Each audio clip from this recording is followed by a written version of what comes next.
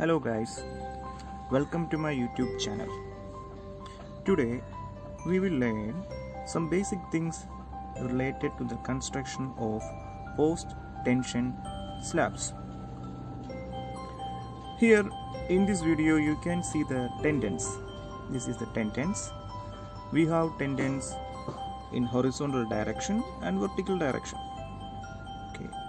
Chair must be provided. This is the chair of variable height must be provided maximum 1 meter distance between two chairs so that the tendons will follow a smooth parabolic profile.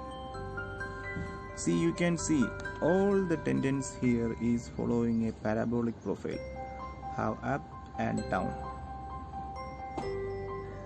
It's very clear from the video. Okay, now let's take a close look at one tendon.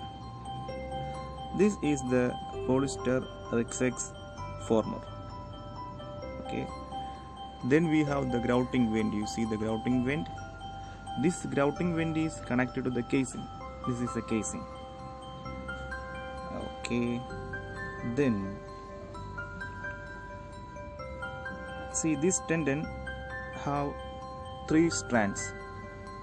As you can see the strands here, which is coming out of the formwork. We will make post tensioning on the tensioning on these strands. This is the basic things. Also, one more thing is there. We have here rectangular spiral. This is a rectangular spiral. More videos of the post tensioning